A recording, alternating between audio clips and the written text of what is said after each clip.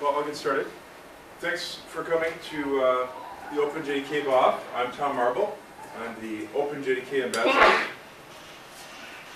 And so what I want to really do today is give you sort of an introduction to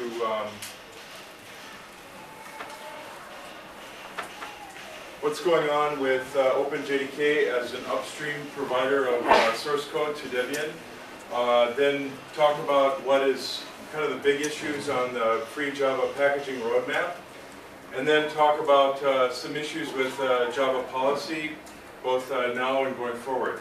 So I'm really excited to see you all here. I'm hoping that as a result of this, that the main thing is that Java can get to be an essential tool, possibly even part of the tool chain within Debian.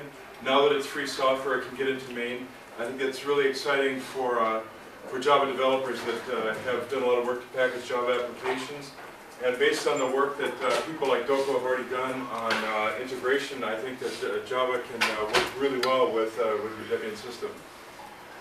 So with that, just a brief recap of timeline for the OpenJDK project. I'm sure many of you already know this, but back on November 13th, we announced the license choice for open source Java, which was the GPL. We use the class path exception exactly like the GNU class path project, which means that if you're a library or application developer, you have complete freedom to choose whatever license you want to have for your library or application, which we felt was really important to give developers the most freedom. So what is OpenJDK? OpenJDK is JDK 7, which is the next release of Java. Today we're shipping JDK 6 on java.sun.com, and it's also shipped within Debian in the non-free archive.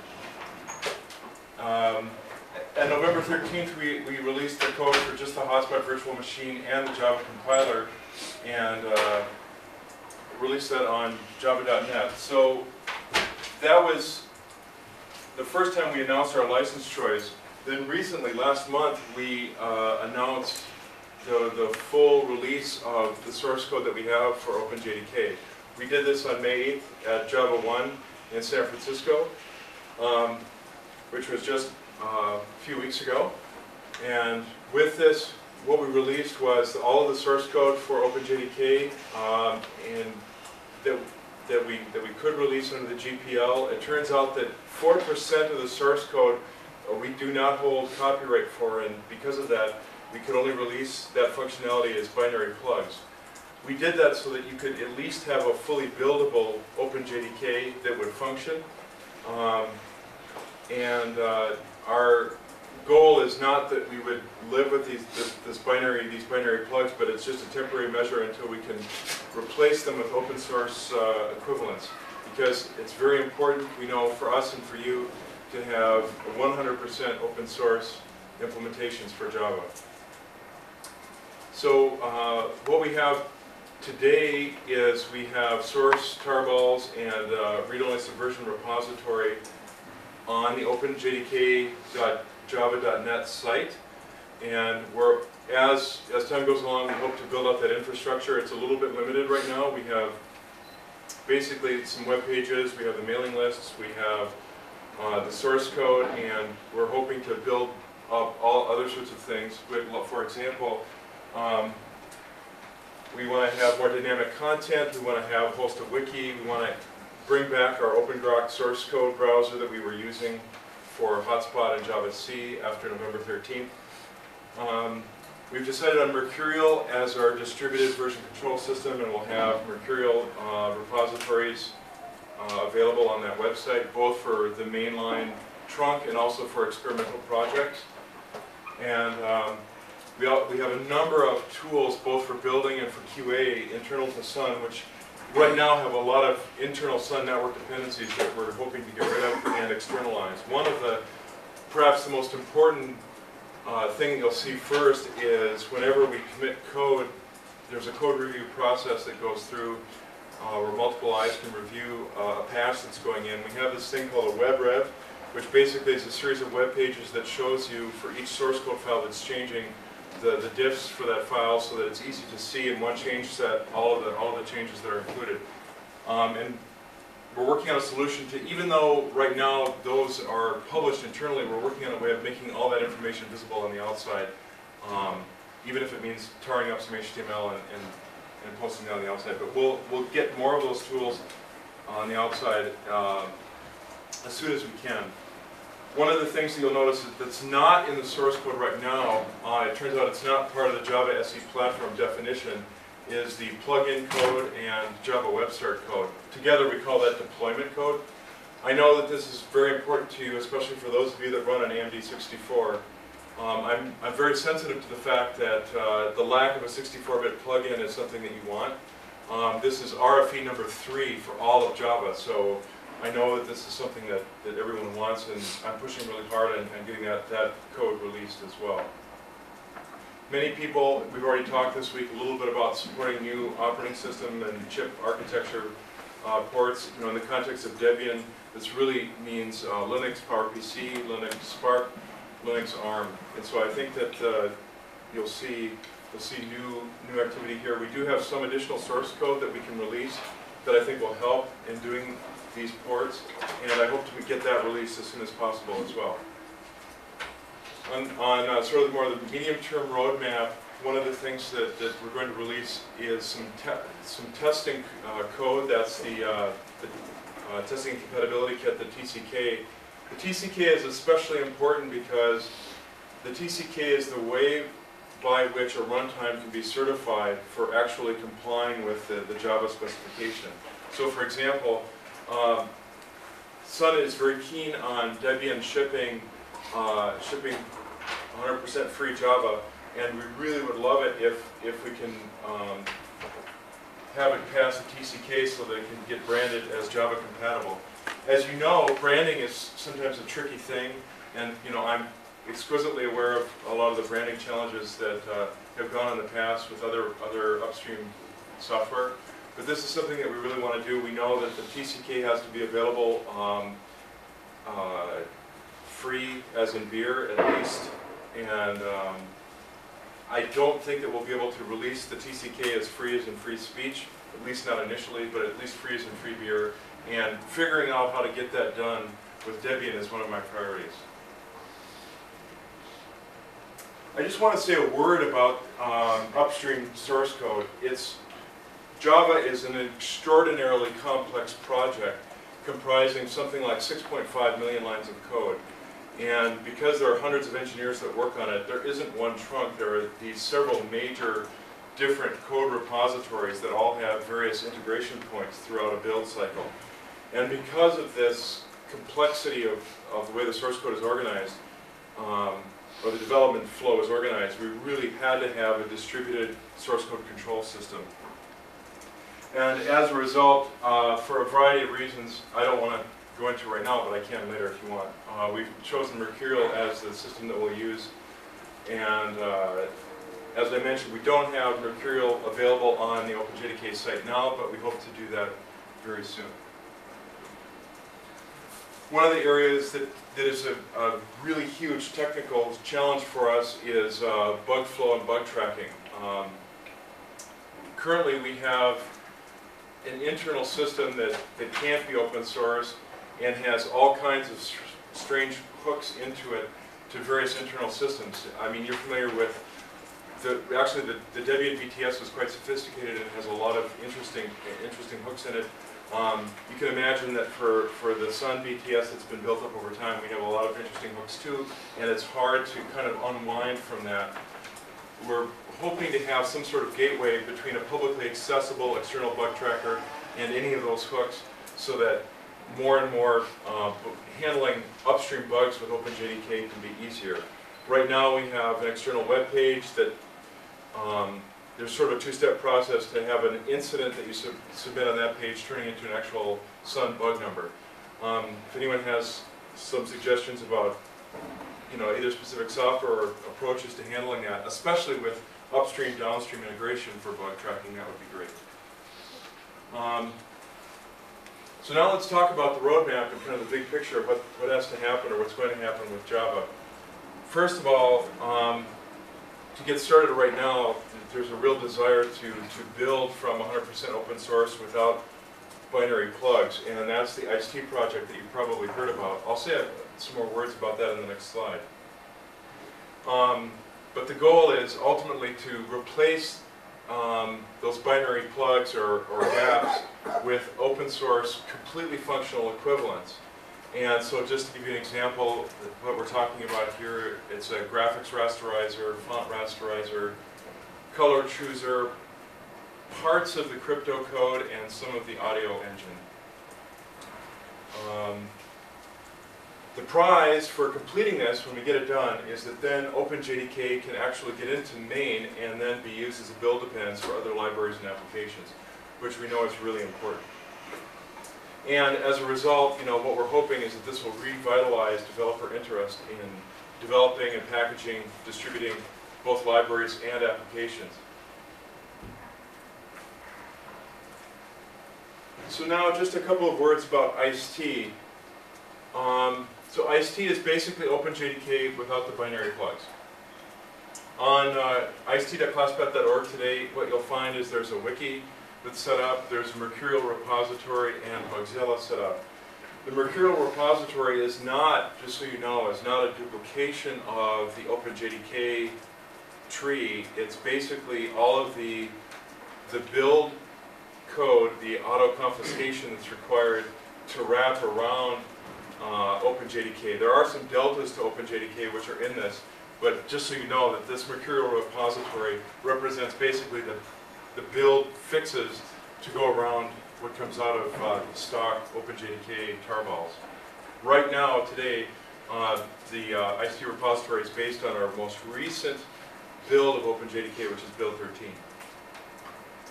And we're hosting the mailing list for this project on the OpenJDK site, because one of the things that we actually have that works is mailing lists. The mailing list is distro package dev. You can get to that either on openjdk.java.net, and up in the upper left-hand corner there's a link for mailing lists. For those of you that prefer to use main, it's also a gateway to main, so you can use that as an easy way of getting access to it. A little bit more about ICE-T. It can be bootstrapped with GCJ. It has to be a newer version of GCJ though, however. In fact, you need to use the version of GCJ that's in unstable to build ICE-T. Once ICE-T has been built, then it can be used to bootstrap itself. Eventually this will, OpenJDK or ICE-T will get into the archive almost certainly with a circular build depends. And ICE-T is really provides a framework for doing the open source replacements. We realize that most of the developers that work in the free software world are not going to experiment with software that includes binary blobs. So that's why ICE-T is a great way to work on closing these encumbrances without having to touch any binary blobs at all. And the goal is that as the OpenJDK infrastructure gets built out, and as we've had a chance to evaluate the alternatives from ClassPath and other places, that this code will get merged back into the mainline OpenJDK. Part of what we ask contributors to do with OpenJDK is sign the Sun Contributor Agreement. It's a non-exclusive copyright assignment, which means you keep all of your rights to copyright. We just give Sun the right to handle copyright, for example, if license version changes should come up. And I'm sure, I mentioned this on Sunday for those of you that were in the talk on Sunday. I've been talking a lot with Mark Villard of the ClassPath project and a number of the developers about how to work with the FSF and the Software Freedom Law Center to ensure that we can do this legally and get the grant backs where appropriate for ClassPath code such that it can be included and merged into OpenJDK. So we're handling this on a case-by-case basis right at the moment. And to give credit where credit is due, the ICT project was done by Andrew Haley at Fedora, and Andrew was here on Sunday for those of you that were at the talk on Sunday. And his team were the ones that are behind ICT. So now, what about ICT and Debian? So Mendy has already been working on some initial packages. He's got some initial packages for a meta package for all the build dependencies you need to build ICE-T, and also ICE-T itself. I didn't put the archive URL up here because he's got a new version of these things that he hasn't published yet. So as soon as he does, I'm sure he'll send an email to Debian Java or to distro package dev, possibly both. So stay tuned for that, so that you can get ICE-T and build it on Debian. Right now, we're waiting. There were a couple of source files within build 13 that didn't have complete headers, and Fedora has decided they want to wait until those are fixed before they actually upload ICE-T into the Fedora repository. And I think it's probably a good idea to do the same with Debian. So build 14 is scheduled for the end of June, which probably means the end of next week is when build 14 will come out. And so, assuming those things get fixed, then ICE-T would be a candidate to be uploaded to experimental.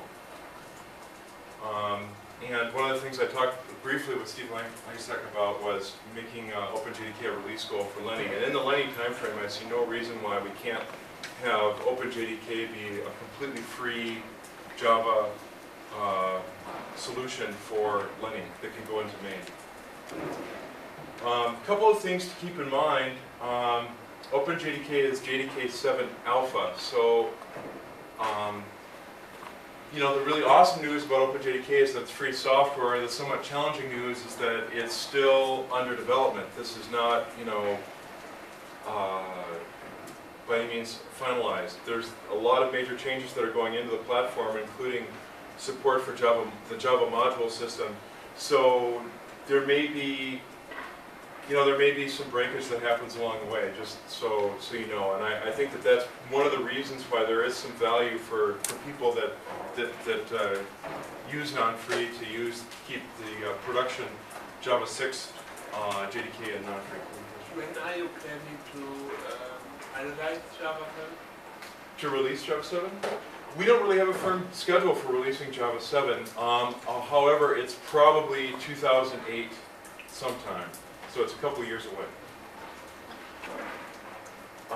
One of the things that we will do once we have the TCK available is we'll have a build option for building OpenJDK to match the JDK 6 platform definition. Now I know this is sort of legal subtlety, but kind of what's important to think about in this is that this way we can have OpenJDK 7, which is really the experimental, unstable, leading edge version, and this, with the build option for JDK 6, we can get a much more stable, yet free software version of Java into main.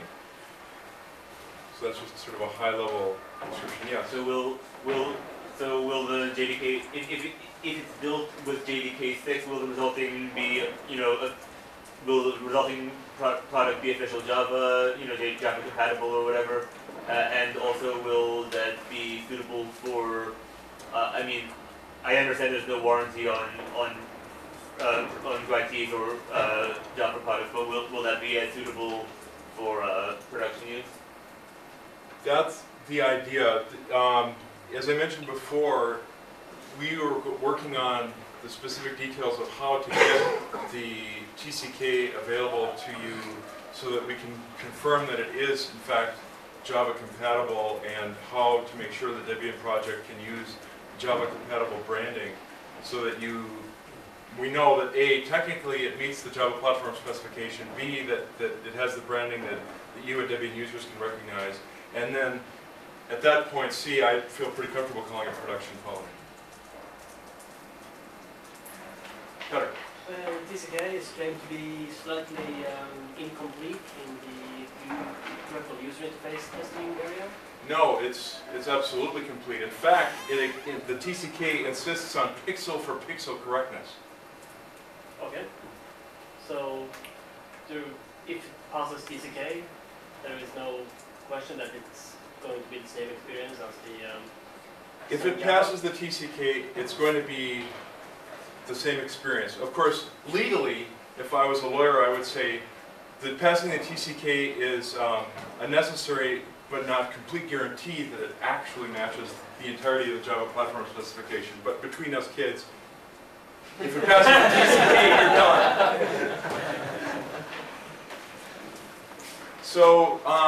So after all this work, what do we get? What's the payoff? And I just have one slide on this because I know, I actually, kind of what I'm really hoping to get from you is your ideas as to what we can do, and I'm really trying to encourage support from you guys to be packagers for all these things.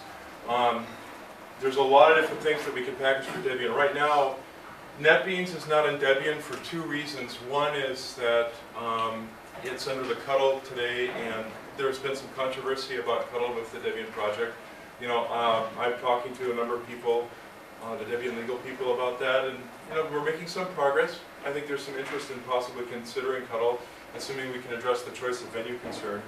The other problem, which is a more technical problem with NetBeans, is like a lot of Java applications, NetBeans packages a lot of dependent library jars all on its big installer tarball, and of course this is not the Debian way, which is really frustrating. The good news is I've got the director of NetBeans on board with Linux and free software.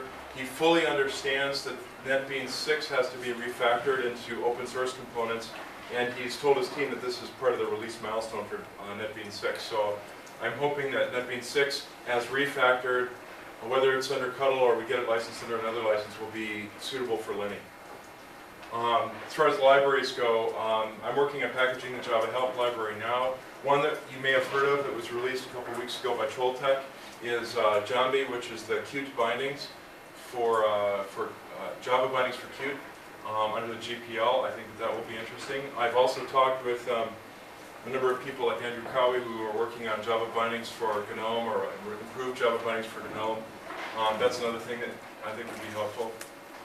There's all kinds of really great server application servers or server-related infrastructure things that would be, I think, very useful for Debian. One is the Glassfish application server, which is the reference implementation for Java EE. Grizzly, which is just the fast web container part of Glassfish that's been broken out into its own project. You may have heard of Grizzly. It's in some sense, it's a functional competitor to Tomcat. It has the advantage that it has some of the smartest people at Sun working on that using the new I/O library and concurrency libraries. And this is actually our poster child for how or why Java applications with dynamic compilation can outperform static compilation in C. The performance is really good with Grizzly, so I think that people will be excited to play with that. I've mentioned to some of you Wonderland. This is sort of the follow-on to Looking Glass 3D. Right now, Wonderland is published under a non-free license, but relicensing is in progress. Wonderland is basically open source Second Life. It's a 3D world simulation. There's both a server component to it and a GUI front-end client component to it.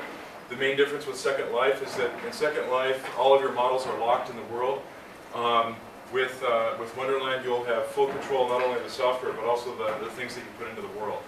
So obviously this will require advanced OpenGL support, but I think that people will be really excited to see that. In terms of client tools, I just want to mention JMaki and Orbit. In the past, you may have seen that Sun has been pretty religious about languages, that the only language you're ever supposed to use is Java. But now there's some recognition that people might use other languages like JavaScript, and that Ajax may actually be a popular framework for doing GUI development. One of the things that the team has done is this thing called Orbit, which is basically looking at the way people are doing Ajax and cutting in half the number of round trips that have to be done using some tricks in the HTTP protocol. If this is in Java, I think that when this gets packaged for Debian, people will be really excited to play with it. And then, of course, there's all kinds of applications. You probably know about more of these applications than I do, but I've seen an ITP for OpenStreetMap. Raphael was showing us the other night PowerRock, which is getting things done in Java. Sorry? Spring, one very popular framework. Yep, exactly, very popular. You may have heard of Danny Hillis's new project, MetaWeb or Freebase, which is basically, think of it as like an open wiki like open encyclopedia knowledge base that they're working on. There will be a Java front end to that. So if you have ideas for Java applications that should be packaged, I even just love the name of the package. Get extra credit if you know the upstream URL, and if you're willing to help package it, that'd be really awesome. So now, in order to make stuff work, in order to make Java applications just work in Debian, we need to, I think, take a good look at Java policy. We may need to tweak some things with Java policy, mainly because it's sort of complicated, and I think that the payoff, though, in revisiting Java policy is that we'll end up with a really great experience for Java developers and Debian users. I mean, my personal success criteria for revising Java policy is that not only can we agree on how to do Java for Debian, but also for other free software distros like Fedora, and that Debian would become a premier place to do Java development, which then could be used in other, even non-free operating systems. So here's just sort of a grab bag of things that we need to handle or cover. So a lot of these things are already covered today in Java policy, but just want to review them. One is handling the different runtime alternatives and the priority system. One of the issues about the alternatives is not every implementation has every binary. So for example, the Sun implementations, the Sun runtimes have things like PAC200 that a number of the other ones don't. So we have to decide how we handle that, if we have some sort of dummy alternative or some other solution. We need to figure out how to make man pages agree with the runtimes that are selected. Currently we do that by an elaborate system of slaving alternatives, slaving man pages with the alternative system. I did look recently at how Gentoo does their thing, which is very clever, and I'm going to publish something on Debian Java about how Gentoo does this. Basically, the short answer is what they do is they insert in like the Etsy profile.d a path that they prepend to every user's man path that has a symbolic link in it, so that basically whenever the user or the system changes the default version of Java, that symbolic link is changed, and because of that, their man path is up to date.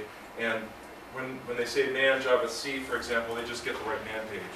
So I don't know if that could work with Java, Debian Java policy, but or Debian policy generally. But anyway, man pages have to be there and have to agree. Just as a note to be aware of, Debian policy requires that all software in Debian work without setting environment variables. So setting man path would be cheating. Setting man path would be, at least in my opinion, cheating. Yeah. However, there may be an option to add something to the man path in the man program, going a little bit more upstream. Okay. I mean, if we're going to change the man path for everyone on Debian, the functional equivalent thereof is to put something new in the default path of man. Okay. Or allow there to be a .d directory for man path. Yeah. Which there might be, I don't even know. Yeah, which might possibly make some sense in this sort of a context. I mean, we avoided that in the past because of the idea that we should really follow the FHS and install all the man pages in one place. And most of the reason why people do that is because they had software all over the place. But this is a much better reason for eventually having directories in the man path where you have. I assume the problem is you have a large set of development man pages with not section 1 but section something else. Yeah, right. That you need to swap depending on which JVM is enabled. Exactly. And that's a hard problem that right now is mostly solved with conflicts, which is not really the direction you want to go, because it prevents you from installing more than one JVM at the same time. I had never thought of changing man like that, but that seems like a really interesting compromise. So thanks. So obviously that's one thing that has to be done. The other thing is, we need a way to select which runtime you're going to use. Today we have the script that Doko wrote, which is update Java alternatives, which works pretty well. Although I'm a little concerned that for end users, that using the command line might be a little scary. So I think it might be handy to have a GUI equivalent to this tool, so that users that are not used to the command line can choose which alternative they want to use. One of the other things that was sort of interesting about Gentoo is they allow this idea of having a system-wide default like we do, but they also have this idea of having a user default, which could be different. And the tricky part again is man pages, but if we can figure out technical solution to how to do that, that might be interesting, so that each user in the system could pick their own. So here's some sort of miscellaneous things about integration. There's just other ways that Java can be better integrated with the Debian system. Obviously there's desktop related files that can be used. I don't know, if people think that clicking or executing jars is interesting. Bin format MISC is something that we should do or not. Some people feel strongly about it, others don't. There's a bizarre standard in the way that jars are packaged, like at offset 36 or something.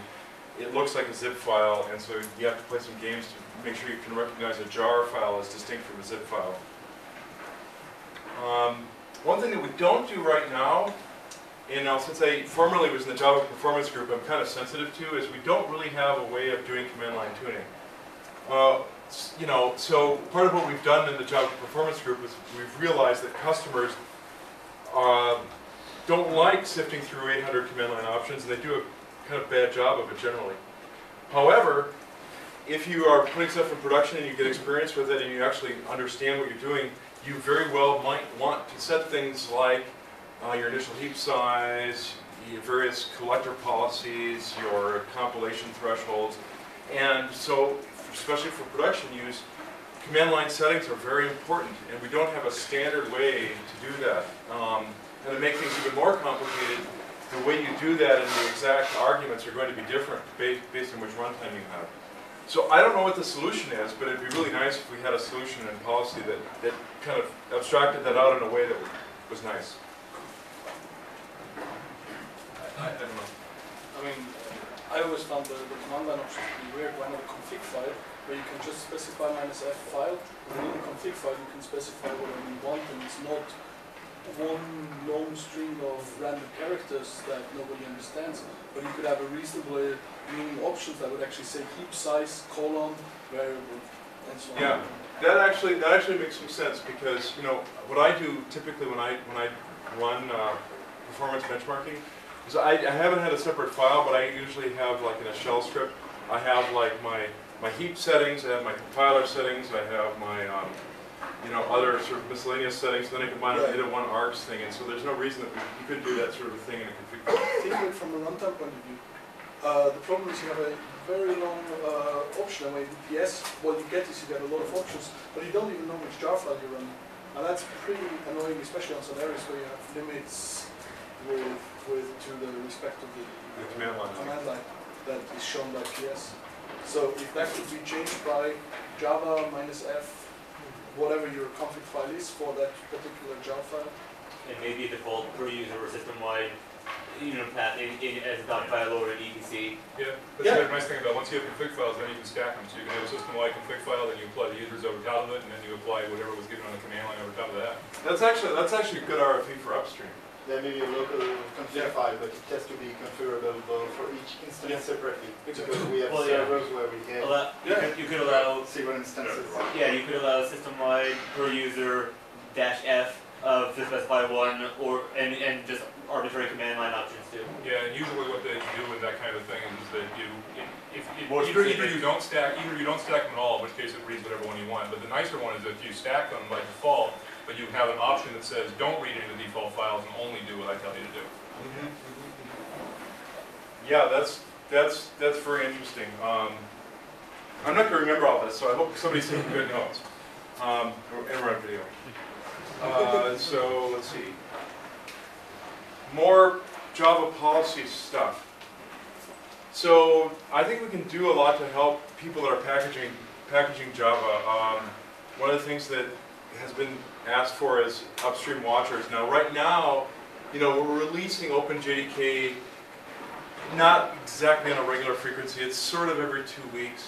And right now, for at least for a couple more builds, it's going to be tarballs. But as soon as we get over to Mercurial, I'm sure that there'd be a way to watch that for a new promoted build. The other thing that we need for packagers is we need a way of expressing dependence on a particular runtime. For example, do you need does your application or does your library need to have something that meets Java SE 5, or is it Java SE 6, or Java SE 7? So, you know, one of the ideas that I had is maybe we could define or provides like, you know, Java 5-runtime or Java 6-runtime. I don't know if that's the right way to do it. That's one way to do it. One of the ideas that Doko had is maybe we should have, instead of just user bin Java for everything, we should have something user bin like user bin Java 5, user bin Java 6, and then those would be, you know, slaved as appropriate. You're probably going to want both of those, I think. Okay, I think so. The advantage of having both of them is then you can make a definition that says Java 6 runtime provides user bin Java 6. So anything that uses user bin Java 6 depends on Java 6 runtime. And then I can write a Lintian check for it. Lintian checks, yes. And that's a great idea, Lintian. I didn't put that in there, but gotta have that. And then as the alternative would let the user choose what user bin Java is. Right, but in that way, only the Java runtimes that provide Java 6 will provide an alternative for user bin Java 6, so the user only gets the choice of the ones that actually work. It could also be done like the Python policy with default versions and such.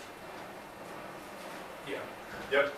I don't know enough about the Python policy is considerably more complicated, and I don't know exactly how it works. Doko, do you know something about Python policy? No. Okay. Sorry, that was off topic. I think it's not so complicated, Python, because Python, they have a usually Python number, Python 2.4, 2.5, 6, and below this, all the library stuff.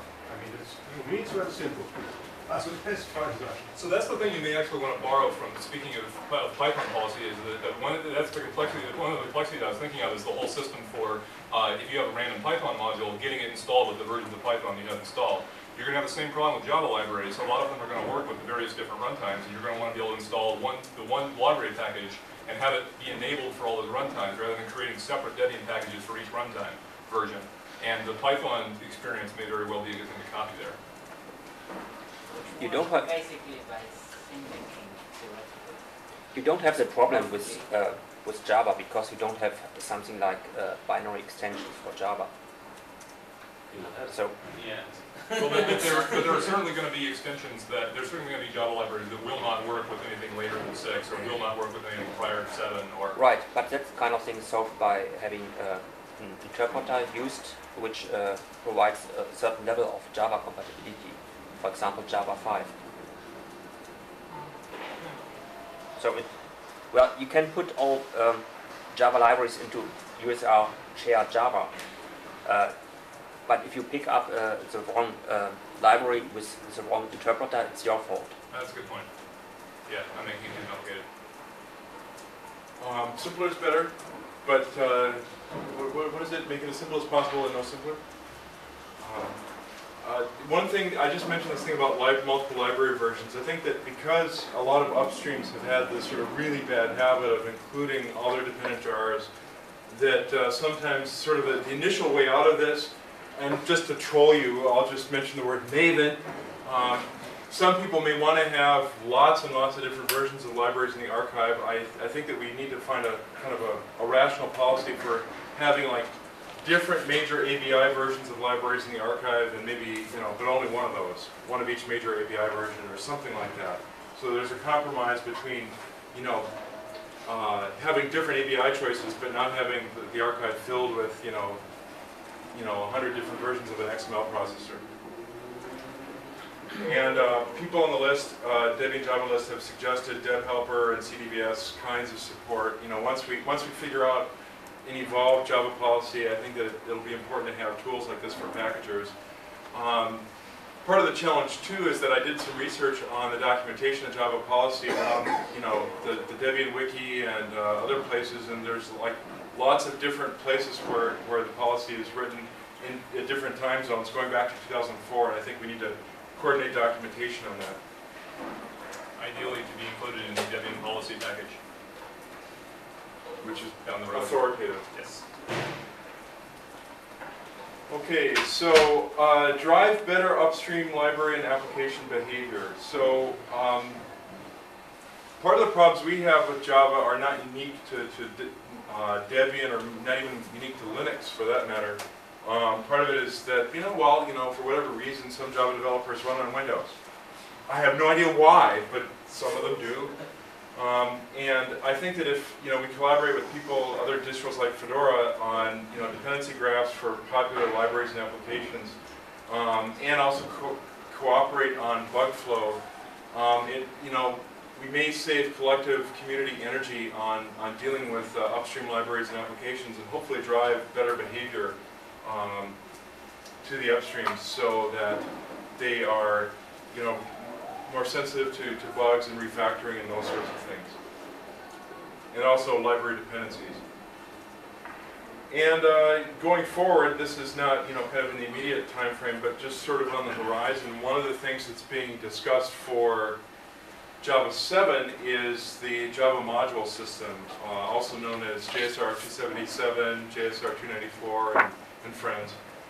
And really, this is something that's been missing in the Java platform for a long time. It's kind of like apt-get, but within the Java class loader, which is really cool for Java to be able to get beyond a static class path and have jars that actually know something about metadata of other jars, which is really great. There's already some implementations of this with OSGI. The challenge is that we have to be really careful to make sure that whatever happens here doesn't conflict with the depackaged system. And so one of the discussions I had with one of the JSR 277 developers at Sun was how we could do that. And what he said is that in JSR 294, which is describes, among other things, annotations to class files, there's a possibility of having kind of a free format annotation. And so my thought was we can design possibly a synthetic comment for Java source code that specifies basically kind of what like the Debian library name would be for that, so that so basically when your Java system is installing or using that kind of a library, it can talk with DebConf to make sure that everything is in sync, both with the Java module system and the Debian package repository. So that's an overview of free Java roadmap, and kind of used up most of the time, but there's some time for questions, so please go ahead. You mentioned the current implementation lacks a few plugs. Yes. The list you made only includes client modules, sound, what else? Yeah, it's mainly client stuff. Crypto is the one thing that might Yeah, crypto is the... Crypto is the one thing, and actually there's a lot of crypto code there. It was just, the code that's missing is something about combining. I mean, there's already message digest, there's one-way encryption, but there's the thing about packaging it all together that is missing. And the good news is, I was able to introduce Casey Marshall, who you might know from GNU ClassPath, who's the crypto implementer at ClassPath, with some of the crypto people at Sun. And I'm hoping that we can get that stuff closed. But that brings up a really good point. And that is, would it make sense, or would anyone be interested in defining a headless or server-oriented implementation of a runtime that specifically didn't have all of the client-related stuff? Because there is a definition in there's a TCK to define sort of a headless implementation of Java. I'm not really familiar with it, but I'm just wondering if anyone has any thoughts about a server runtime. Peter? Well, headless and server is not necessarily the same thing.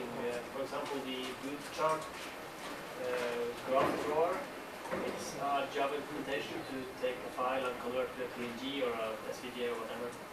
And that's a command line tool that would be very useful to have even without X.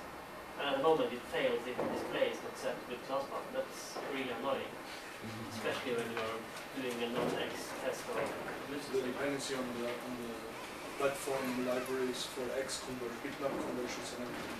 That's a major bugbear. Well, it's interesting you guys mentioned that, because one of the first experimental project in OpenJDK is this thing called FB Toolkit. So one of the ClassPath developers wants to develop basically a way of rendering Java client stuff in a frame buffer without having to use X at all. And so they actually have a lot of code that they haven't checked in, but I think that will be one of the interesting experiments is how you can run Java with a frame buffer and not with full X. There's actually a free implementation. The problem is that it's GPL, so in the past it was a bit difficult when you started linking that together with proprietary code. But now that Java is GPL as well. Yep, it should be great. Well, I see that we're out of time. I'll be around until Sunday morning, so feel free to come talk to me now or later on. Toko? Yeah. For further discussion, it would be nice if we could agree on one mailing list and maybe use an existing one, Debian Java, at list.debian.org. So if people do want to contribute, discuss the Java policy for Debian, that would be nice if you could join this list. That's a really good recommendation. Okay, thanks a lot. Can you put up your email address again?